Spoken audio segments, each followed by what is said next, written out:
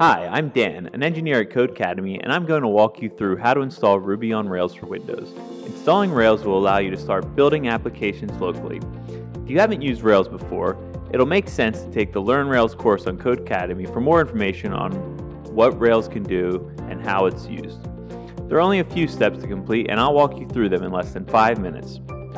First, open your browser and go to railsinstaller.org. Once the page is loaded, scroll down until you get to the download links. Select the Windows download for Ruby 2.1. It's on the far left of the screen. Click Save and wait for the download to finish. It may take as much as 5 minutes depending on your internet connection. Once the download is complete, click Run and accept the terms and click through to install.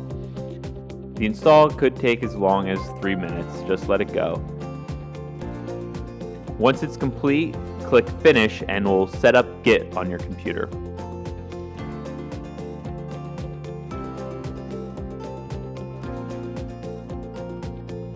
When prompted, enter your name and press Enter, and then enter your email and press Enter.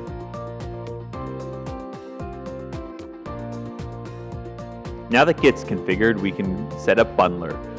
Update Bundler by running gem install bundler. You may get a firewall notification.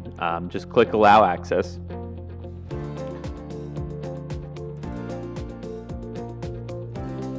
Now that that's complete, let's verify that Rails is installed by typing rails-v. This will output the version of Rails that's currently installed. We can now generate a test application by running Rails new test app.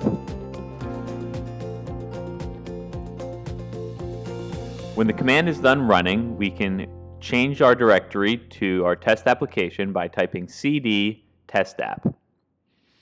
Once in this directory, we can run our Rails application by typing bundler exec Rails server.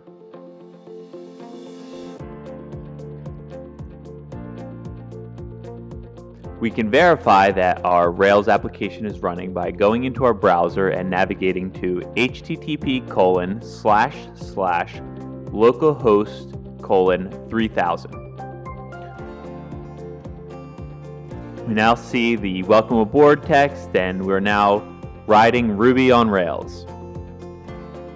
And we're all set. You should now have Ruby on Rails fully installed. If you ran into any trouble during the installation, don't worry. Running into problems during the installation isn't uncommon. Check the links in the description for more detailed installation instructions, and feel free to ask questions in the comments. Things did work amazing. You can now begin building Ruby on Rails applications from scratch. For more information on Rails and how it's used, be sure to check out our course, Learn Rails, on Codecademy.com.